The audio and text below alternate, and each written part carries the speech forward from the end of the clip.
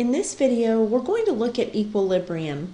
I did a demonstration in class that you will want to at least have explained to you. So if you did not see the fishbowl demonstration in class, make sure that you come by and let me explain that to you.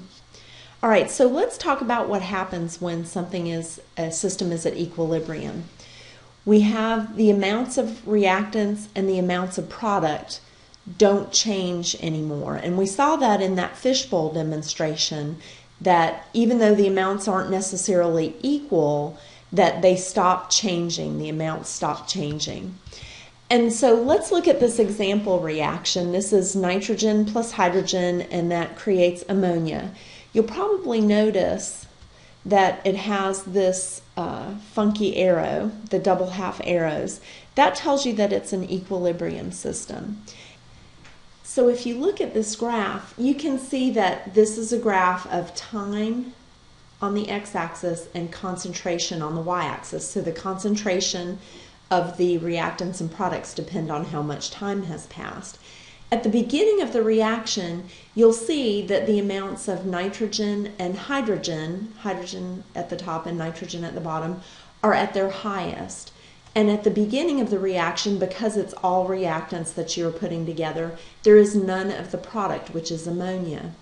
As time passes, the amounts of hydrogen and nitrogen begin to decrease. And as the reaction moves in the forward direction, then the ammonia begins to be made and it starts to increase.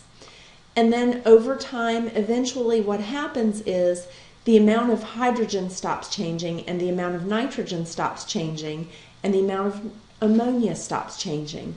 And the reason that this happens is because as you start moving in the forward direction, making the ammonia, the reverse reaction occurs with ammonia returning to nitrogen and hydrogen.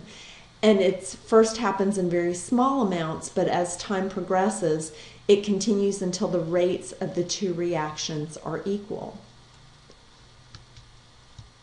So the forward and reverse reactions at equilibrium are both occurring, but they're occurring at the same rate. So when you think about the fishbowl demonstration, remember that the cups, even though they were different sizes, held the same amount of water. That was showing our reaction rate. And so we call this dynamic equilibrium. Dynamic meaning it is still changing. And if you look at this graph, it shows on the x-axis, it is time again. And then on the y-axis, it is the reaction rate. So as you start the reaction, the forward rate is really high because the reactants are the only things you've put in, and they're going from reactants to products. But as you start to make more product, then the reverse reaction starts to occur. And eventually, the rate of the forward and the reverse reaction end up being equal. And that's when we say that a system is at equilibrium. So let's talk about what equilibrium constants are. An equilibrium constant tells us a little bit about how the reaction works. So we can calculate this by measuring the concentrations of each of the things involved, each of the reactants and products involved, and then we figure out the ratio of the products to reactants. And KEQ is our symbol for equilibrium constant. And if that is greater than 1, then we say that the reaction favors the products.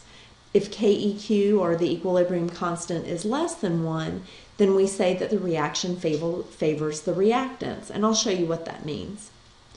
So if we have a reaction, and you can see this is just a generic reaction, some number of molecules of A plus some number of molecules of B, double half arrow, gives us some number of molecules of C plus some number of molecules of D. Then the expression for calculating the equilibrium constant is the concentration of each of the products. So C and D are on top, and that concentration is raised to the power of its coefficient. And so C to the C power times the concentration of D to the D power divided by our reactants, so A to the A power, and then B to the small b power.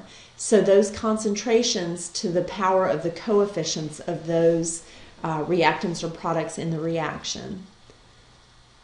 So let's look at some examples of this. All right, so let's write the equilibrium expression for this reaction. So remember that for KEQ, the reactants go on the bottom and the products go on top. So when we set this up, we're going to say that KEQ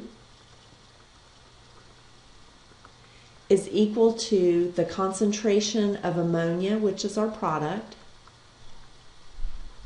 and we're going to put that to the second power squared because it's got a coefficient of 2. And then we're going to divide by the concentration of nitrogen, and that's got a coefficient of 1, so it doesn't get an exponent. And then we're going to multiply that by the concentration of hydrogen, and that's cubed because that has a coefficient of 3. So let's take a look at that. And you can see that that's the way the expression looks. So products over reactants. So when we say that a reaction favors the products, you can see that the concentration of the products would be greater than the concentrations of the reactants if KEQ is greater than 1. And that's why we say products are favored if KEQ is greater than 1. If KEQ is less than 1, it means that there are more reactants. So we say that the reaction favors the reactants.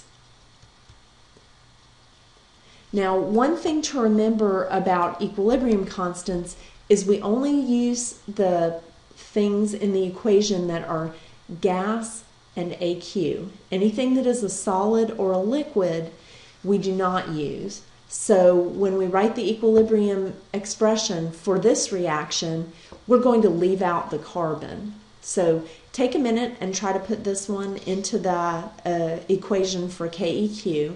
Pause the video, and then I'll show you the answer. Okay, so let's take a look. Remember not to include the solid on this one. There are no coefficients here, so none of our concentrations have an exponent in this one.